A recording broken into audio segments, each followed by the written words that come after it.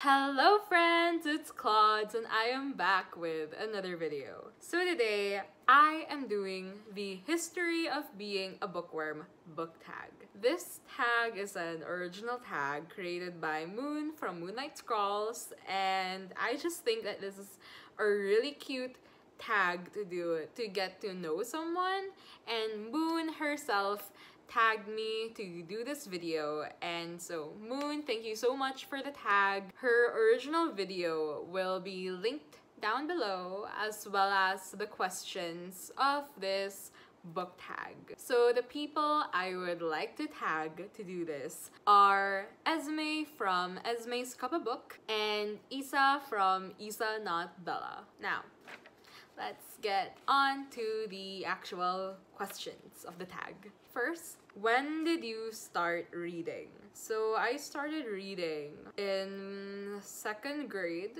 when I was about 7 years old. One of my classmates was a bookworm, and she would always drag me to the school library with her, and little by little she broke me down and I started reading books. What is the first book you have read? So because of that friend I mentioned earlier, the first book that I read are the Nancy Drew books. I cannot exactly remember which Nancy Drew book it was. All I remember is that it was Nancy Drew. Who are you? Hello, I'm Nancy Drew. Other than Nancy Drew, I was also really into w.i.t.c.h. I forgot, it was sort of like a comic book too, wasn't it? W.i.t.c.h is an acronym for the names of the main characters. So you have Will, Irma, I cannot remember who T and H are, but W is Will, I think. I is Irma, and C is Cordelia. Why does this remind me of Winx Club?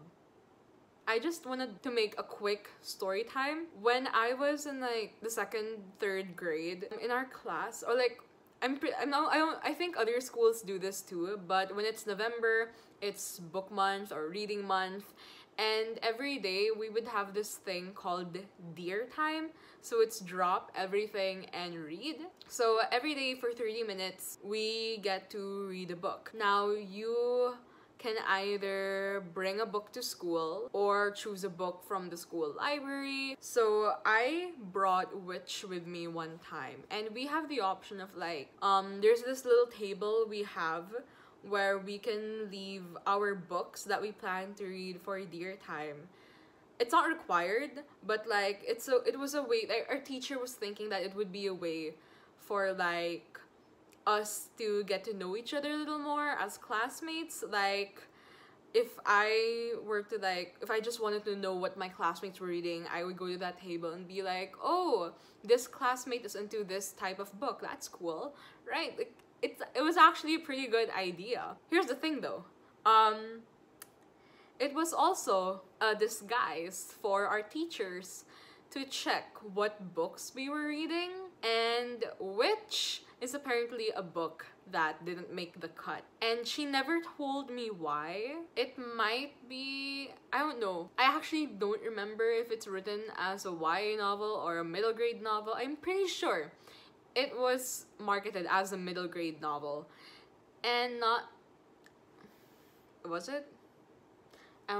Guys, I was 7. It could also be because of the whole magic thing, because my other classmates who brought in stuff like 39 Clues, Goosebumps, Nancy Drew, Hardy Boys, their books weren't like rejected. Rejected! Rejected! Yeah, you just got rejected! R-E-J-E-C-T-E-D, rejected! But I was the only one who brought in like a well, other than Goosebumps, but I was the only one who brought in a fantasy. And I, like, you know how like people, like especially like adults, they kind of ban Harry Potter because of it's against religion, blah blah blah. It might have been because of that, because of the whole magic thing with the witch. I don't know.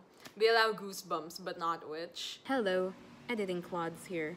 So I never actually read Goosebumps, So if you read maybe both Witch and Goosebumps, and probably know why I was not allowed to bring Witch but Goosebumps was allowed, please like leave a comment down below. I probably am just missing something here. Anyway, back to the video. And I remember that Goosebumps was allowed because we had copies of it in our school library. So yeah, it's kind of sucks. But yeah, I am now able to read whatever the hell I want. The third question is, name the first 5 books you have read. Okay, so as I mentioned earlier, Nancy Drew, Witch, Geronimo Stilton for sure, and Percy Jackson. Okay, there's this one other series. I cannot remember its name. I'll try to check my old things. Like, maybe it's up there somewhere. Maybe I still have a copy of it somewhere. All I remember is that it's about this random farm girl who's like 12 or 13, and she is chosen to have a magical unicorn. Actually, I can't remember if it's a unicorn or a Pegasus. I know those are 2 different things. I just cannot remember which one it is. All I know is that it's a fucking horse. Who inspired you to start reading? So there's that friend I mentioned earlier. And then another friend of mine, Sabine. She inspired me to expand my horizons, my reading taste. She has pushed me to read Neil Gaiman time and time again, and I am forever thankful to her for it. And yeah. What is the very first book you have bought? Nancy Drew. Other than like storybooks, like Berenstain Bears, the Little Golden Crown storybooks, other than those types of books, the first novel I bought was Nancy Drew. What is the very first book that made you say, oh my days, I love reading? Nancy Drew and Percy Jackson for sure. I read Percy Jackson because of my friend Sabine as well. And I read it when the movie was first announced. Because, you know, I wanted to like get into the hype. 10-year-old me was experiencing mild FOMO. So, yeah. Next.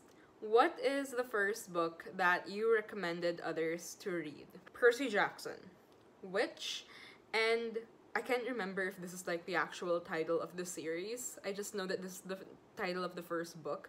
Anyway, The Fallen series by Lauren Kate. If you know me now, and you know what this story is about, you are gonna have the time of your life laughing your ass off. I think this Fallen series was one of my first introductions to YA. I think it was this and the Immortal series by Alison Noel that introduced me to YA. And also Lauren Kate kinda has a special place in my heart. I don't really read her books anymore now, but she will forever have a place in my heart for being the author who is the first book signing I ever went to. And that was only because when I bought her second book, it came with like a ticket to her book signing that was gonna happen in like a month or so from that time. So yeah, that was really cool. That was really fun.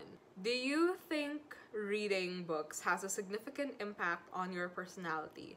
If so, why? It most definitely has made an impact on my personality. It is my entire personality. Okay, no, not necessarily entirely my personality, but because of books, it does make me a little more curious about the world. Like now, I don't really do much in life anymore, and obviously like we can't travel right now because of COVID, but in a way I am traveling because I get to see the world through books, and it doesn't just stop in like the world we have. I get to see the world from years ago, or I get to see worlds that could be an alternate dimension. You know what? Maybe Narnia is in another dimension, or demigods. You see what I mean? Not only that, but books, especially with like with the characters like Rick Riordan's character, you know, Percy Jackson, Annabeth Chase, even manga like Lucy Heartfilia, Natsu Dragneel, comic books, Peter Parker. You know, they push you to be better versions of yourself and possibly the person that you want to be. What made you decide to make an online platform dedicated to reading? Okay, so a lot of my friends in life are not readers or don't classify themselves as readers or just doesn't really aren't interested, and that's not a bad thing, but it kind of gets lonely to have interests and have no one to talk about it with. And the friends of mine that do read, we obviously don't have 100% the same taste in books, or they would rather read a different book at the time, or they do read books and are interested in it, but they don't always have the time for it. So I started a platform to find people to talk about my favorite books with, to rant about the books that I didn't like, and yeah, you get the point. And finally, advice for new bookworms.